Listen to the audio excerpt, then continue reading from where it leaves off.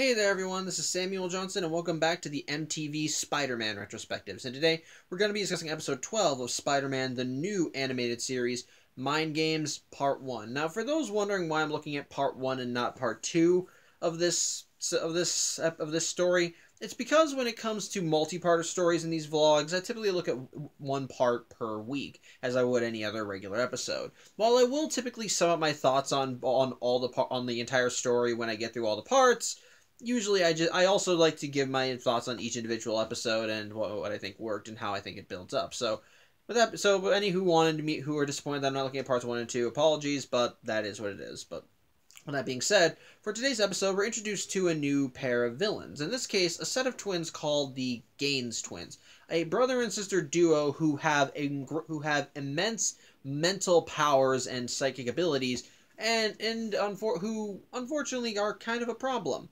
You see, they were a bit of a nuisance, to put it nicely, at the previous prison, as the containment devices that were being used to, well, keep them contained, kept shorting out, and during one of those particular blackouts, they took control of the minds of one of their guards and had him torture one of his fellow guards to death, while another just kind of balled up in a corner and cried.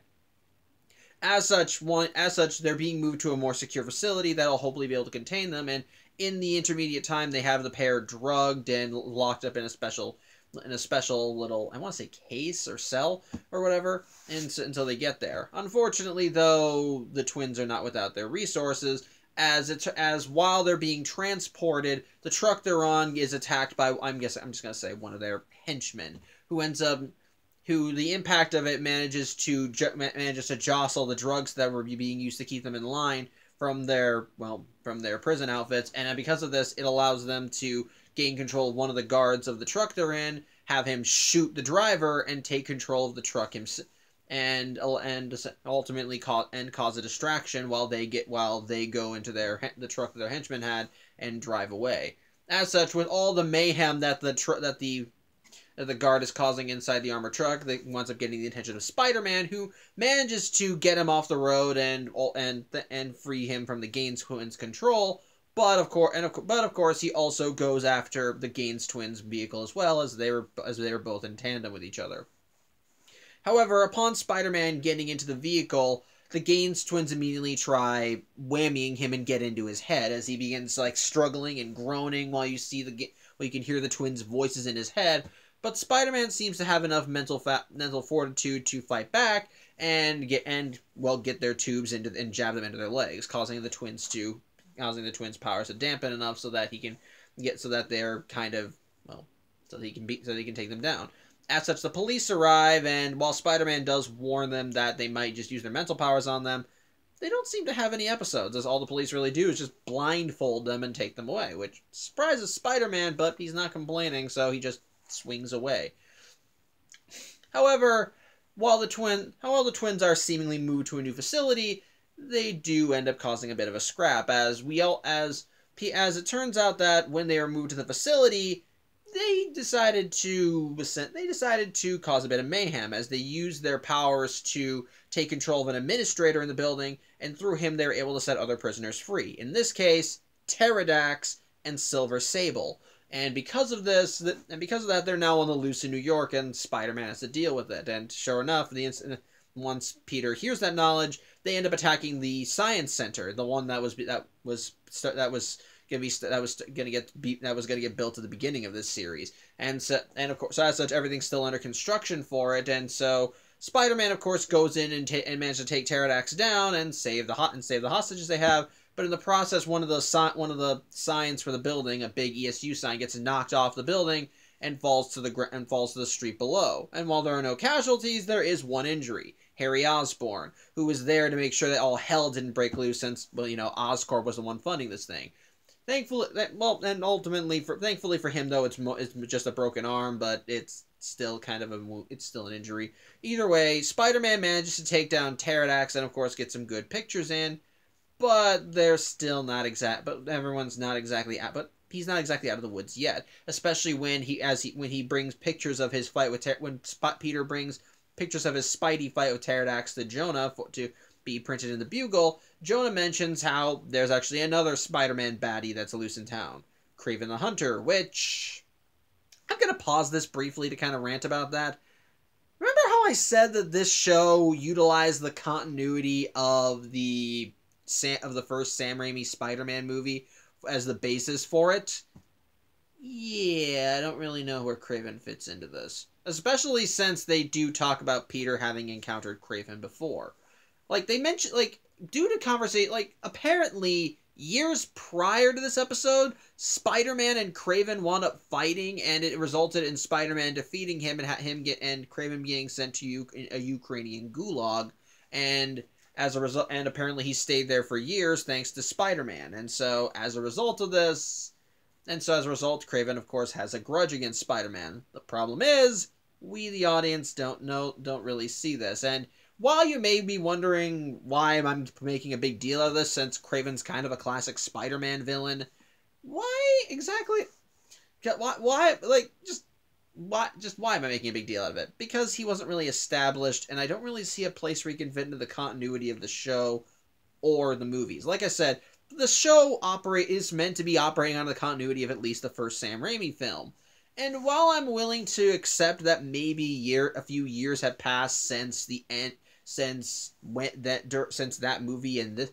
beginning of that movie and this one, was there a period even in the first Sam Raimi Spider-Man film when Peter could have clashed with Kraven the Hunter? I mean, it's possible. But based on dialogue in this episode, it means Kraven's had at least quite a bit of time to fester and grow, have a healthy hate or have an unhealthy hatred for Spider-Man, and that's not really built up in maybe 2 years. And that's not really built up within maybe a couple years. I think he says he spent years in there, which I guess a couple years would work. But still, I still don't really see a place where Kraven the Hunter would fit in to that continuity, especially since in the first Sam Raimi Spider-Man film, the first major supervillain Spidey fought was the Green Goblin. So to be fair, Crazy Game Hunter might not really qualify as a supervillain, but don't quote me on that, but whatever. I just think it's kind of weird that they're bringing in Kraven without really a proper introduction, and especially since he seems to have prior history with Spider-Man that we don't see. So I'm going to dock the episode. I'm going to dock the episode some points for that. But bottom line, he's back in town, and obviously he wants revenge. Jonah offers Peter a job Jonah wants Peter to get pictures of it, obviously. However, after having this meeting, guess who's waiting outside but Kraven the Hunter and Silver Sable, who it turns out are working together and are tracking Peter because they know he's clearly tied to Spider-Man, well, him and his friends. Thankfully, Peter's spider sense alerts him to Silver Sable and Kraven's presence, and as such, it allows him to make a getaway, and of course they chase after, and when they catch up, he's already changed into his Spidey jammies and is ready to fight them both. And while he's able to apprehend Silver Sable, Kraven ultimately makes a getaway, and before Spider-Man can pursue, the police arrive, so Kraven already is gone. However, Silver Sable does let out some final words before she's arrested, as she says that there are other ways to get revenge, as apparently while they talk, she mentioned how there are other ways to get revenge on Spider-Man. And that does end up kind of hitting Peter. Which is where one of the other major aspects of the episode occurs. You see, in the episode, Peter is starting to kind of is starting to have to really think about where he is when it comes to relationships and so forth, as he's been spending a lot more time with Indy because of their relationship, which has clearly become romantic in the last few episodes. But also in the episode, it's clear that he still has some feelings for MJ, especially since after he apprehended the Gaines twins, MJ and Spider-Man, not Peter, Spider-Man, were kind of having a date. And even in a civilian identity, Peter was still spending quite a bit of time with MJ. So there's still some feelings festering under there. So, and of course, even MJ and Indy seem to notice this as they end up having a talk, and they both make it clear to Peter he's got to pick someone. He can't just play the field, so to speak.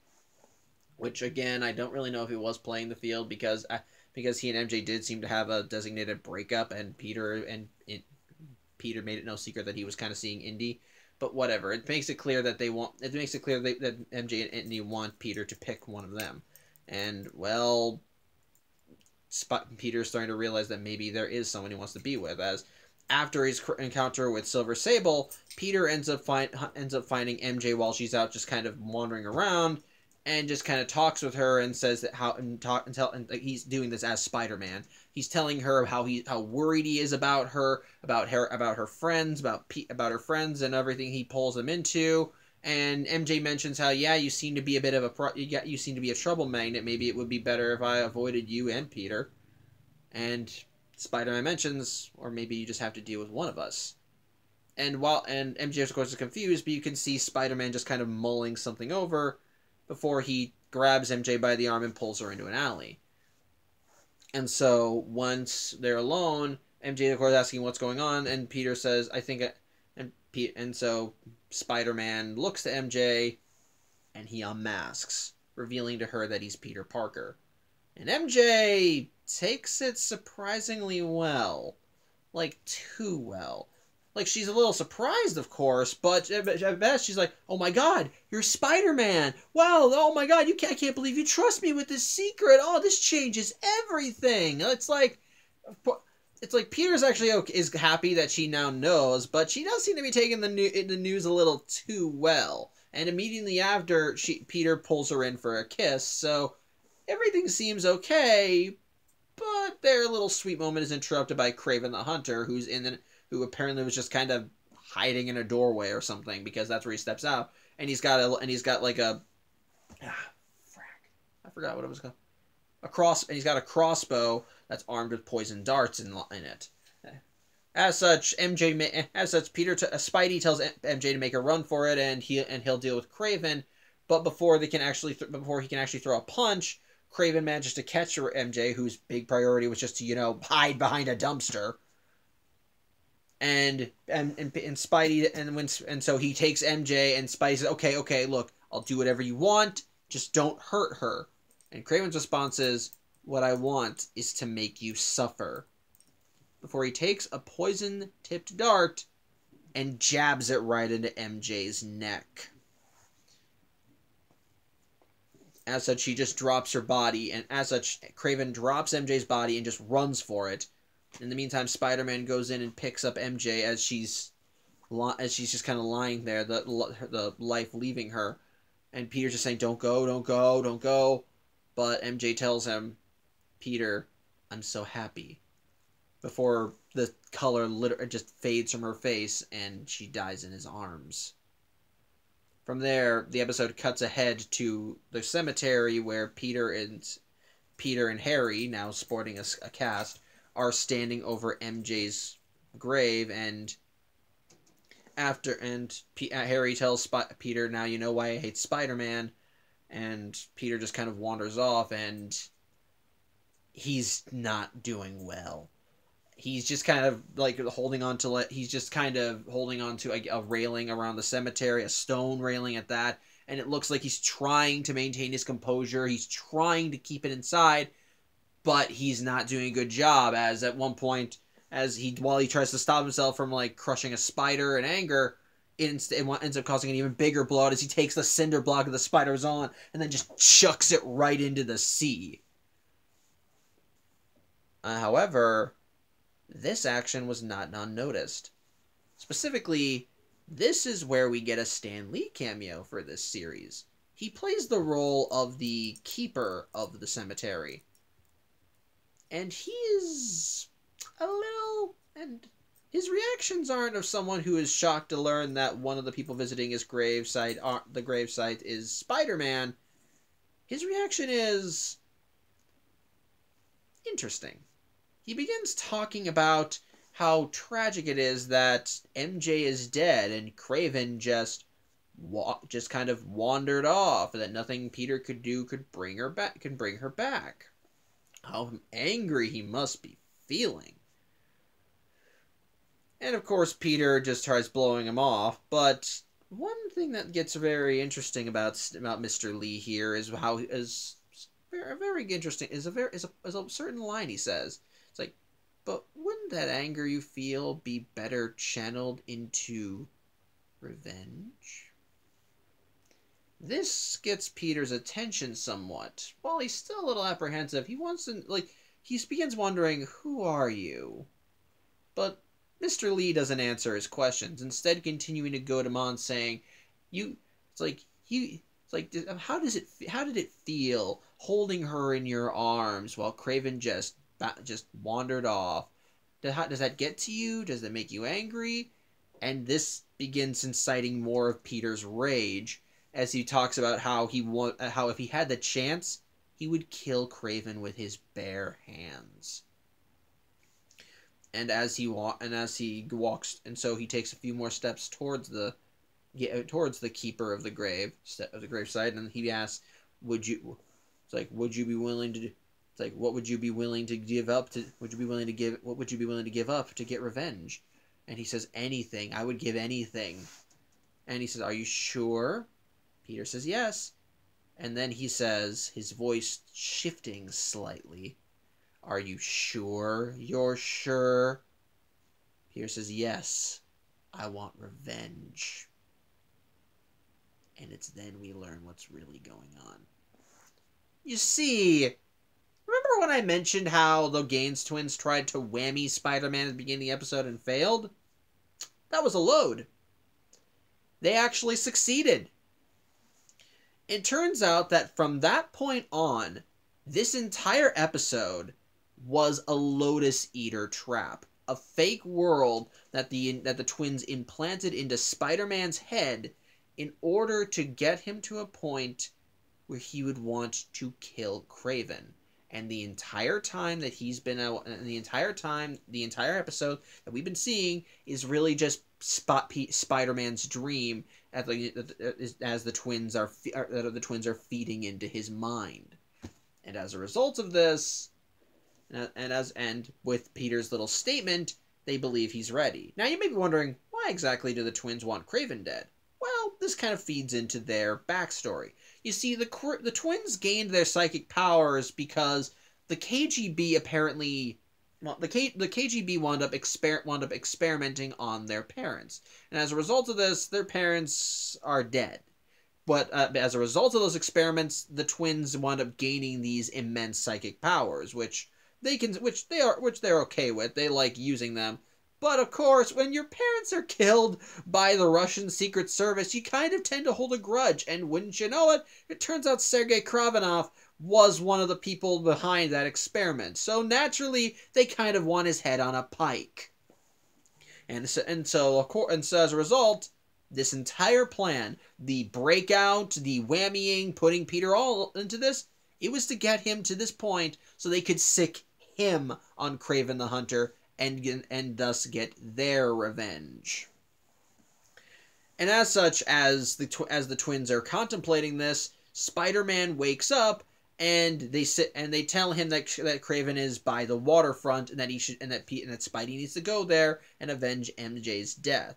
And so with that last mental command, Spider-Man leaves, and so the twins end up going. And so the twins meet up with their henchman and the real Stanley. Okay, not the real Stanley. I mean the one in this universe who is one in this universe. And they tell him that his work is done. He can leave. That he shouldn't run into them again. And then the twins and their henchmen go into the back room. And sure enough, while Spider-Man was knocked out, the twins had the henchmen grab MJ because Spider-Man needs to think she's dead. And if they need to actually kill her in order to keep the fantasy going, they really don't have an issue with that. And so the episode ends with Spider-Man swinging off through New York, thoughts of revenge in his head, and ultimately a sense of dread coming as you wonder what will happen next. So, yeah, overall, first part, I think it's pretty good. There are some minor problems I do have with it. First and foremost, again, Kraven the Hunter. Again, if this show is meant to still, like I said when I talked about when the episode introduced him, I still don't really understand where he fits into the continuity of the show or the movie. I don't really see a lot of time for when Spider-Man could have, fought Kraven the Hunter, and then for him to spend years in a gulag only for him to escape. Like, I don't really see where that could have fit into the continuity of this show or the original movie. You can maybe make the argument that maybe he fought him early in his career and then he spent maybe a couple years in the gulag, but the way he talks, it kind of seems to imply that there was a longer time, so yeah, I don't really see how it all fits together, so I'm going to consider that a problem. And I guess another minor flaw would probably be MJ's reaction to Spider-Man. Though, to be fair, considering that her reaction was actually in a dream world, and the twins were trying to make Peter have an even greater sense of urgency to want to get revenge on Craven, you could probably let it slide, especially since they probably were trying to keep Peter happy, only to take that happiness away with Craven killing MJ. So that's kind of I'll let that one slide for now. But as for the rest of the episode, I think it's really good. I think it's really good. It definitely is not. It's not fantastic, but it is still pretty nice, and it's still really good to see, especially in regards to where. Okay, actually, you know what? I'll give us another flaw: the stuff with the relationships and Peter double dipping, so to speak, with Indy and MJ, especially since previous episodes have established that while there's still some tension between Peter and MJ, it's clear he is trying to move on as he is actively dating Indy while still trying to see MJ as just a friend. So I'll give that one as a flaw, though. To be fair, if Peter is still seeing MJ as Spider-Man, maybe he did I think he probably should have gotten that reality check. But anyway, as for the rest of the episode, I think it's still really good. I do kind of like how it feels like a bit of how it feels like it's kind of going back over stuff from previous episodes, especially since this is the first part of the series finale. As a result, it is kind of cool seeing these previous villains that can make a reappearance actively do. Of course, not all villains make a comeback. It's just a handful. Like I said, it's just Pterodax and Silver Sable, but we do get some more little quick cameos of references to other stuff throughout the series, like the Science Center for ESU being built. I liked a little bit of that. I like seeing more with Indy, as we do see her talking more and her kind of ranting about a scoop she missed, which again, it's in the fantasy world, but still, it was nice. The interactions are still fun, and it does, and again, I do kind of, and one aspect I do like how they hint at the Lotus Eater world, because throughout the episode, there are little moments where you see Spider-Man seemingly flashing back to when he was getting whammied by the twins, and it just keeps popping back every now and then at moments that feel a little strange. Like, it's clear that there's something off going on, and that's a tone that's constantly throughout the episode, especially when scenes where people should be shocked or angry, they're taking things a little too well. Well, let's use an example. In the scene where Peter brought J. Jonah Jameson pictures of him fighting Pterodax, Jonah was a bit more jovial about the pictures. Normally, Jonah would call all the pictures crap and then immediately start negotiating a check for Peter. Whereas here, he actually thinks all these look fantastic, that Peter really knocked it out of the park this time around, how they're really going to outsell all the other papers, they're going to spread them out, yada, yada, yada. Jonah, even if he liked the pictures, would not be this jovial. So there's something really going on there, especially when he keeps singing Peter's praises, which is not a Jonah thing to do. Even in this show, the few times we've seen Jonah, it's always him trying to negotiate with Peter to get a lower rate and constantly giving him crap for it. So there's a little something there. And again, as I mentioned, the stuff with MJ, how she seems to take Spider-Man revealing his secret a little too well. It's kind of it does still hint that there is something off going on. That things feel a little too right. And even having all the villains come out feels a little too convenient, especially when the Gaines twins don't put up much of a fight when Spider-Man initially fought them. And of course, when Peter learns about how the Gaines twins breaking out Pterodax and Silver Sable, he learned it from Indy, he does naturally ask the question, well, what happened?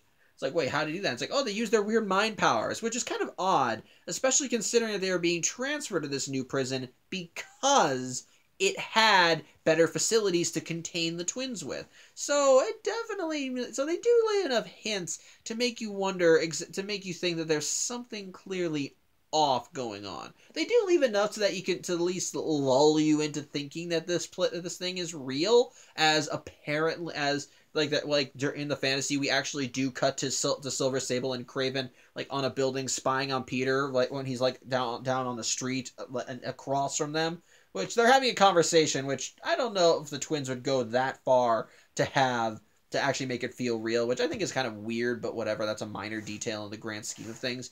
But it is enough. But it is enough there to at least trick the audience into thinking that maybe this is real. So I'll give you that. I'll give you that one.